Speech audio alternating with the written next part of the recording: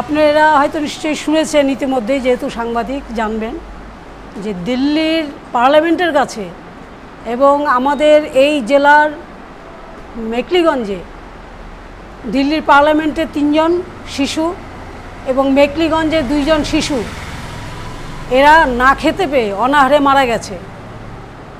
একটা সভ্য দেশ, সেই দেশের প্রাথমিক একদম মিনিমাম কর্তব্য যেটা থাকে সরকারের, যে অন্তত সবাই যাতে খেয়ে পড়ে বাঁচে, সেই দায়িত্বটুকুও এই 2 সরকার পালন করতে ব্যর্থ হয়েছে।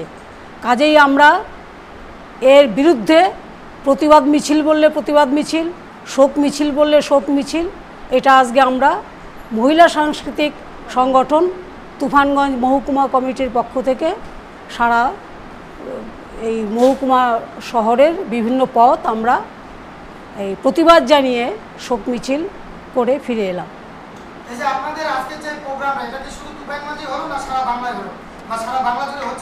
হ্যাঁ হচ্ছে,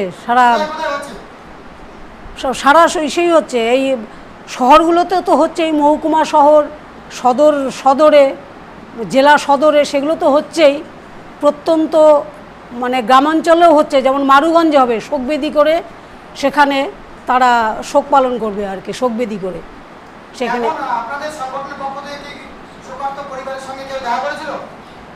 না, সেটা এখনো সেটা করা সম্ভব হয়নি।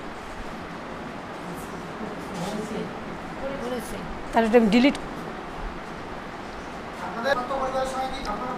হ্যাঁ, আমরা তো দূরে যেতে পারিনি, তবে এই মেখলিগঞ্জে আমাদের প্রতিনিধিরা গিয়েছিলেন।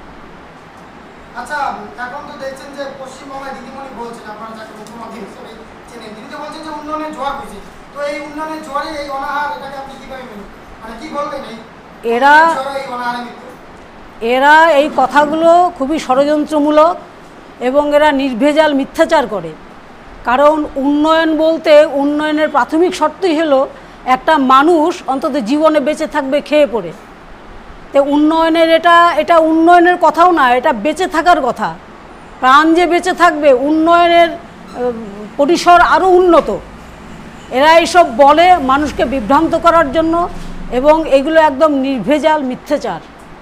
তারা বলছে যে উন্নয়নের 99% নাকি তাদের হয়ে গেছে। এটা এরা কোন হিসাবে বলে আমরা বুঝতে পারি না। তো উন্নয়নের দাপটে তো এখন শিশুরা না খেয়ে মরতে শুরু করেছে।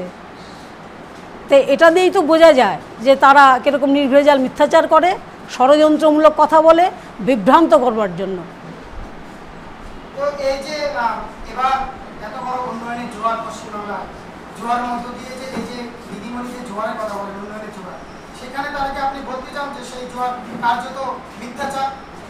হ্যাঁ, তারা কিছু মানে কি বলবো, ওপরে ওই একটা কথা আছে যে গাছের গোড়া কেটে ওপরে জল ঢালা। একটা দেশকে যদি আমি সভ্য বলতে চাই, একটা সমাজকে যদি আমি উন্নত সমাজ বলতে চাই, তাহলে যেটা করতে হবে, কর্মক্ষম সমস্ত যুবক যুবতীর মানে তাদের যাদের কর্মক্ষমতা আছে তাদের চাকরি চাই, তাদের খেটে মানে কাজ করে যাতে তারা খেতে পারে তার পরিস্থিতি চাই।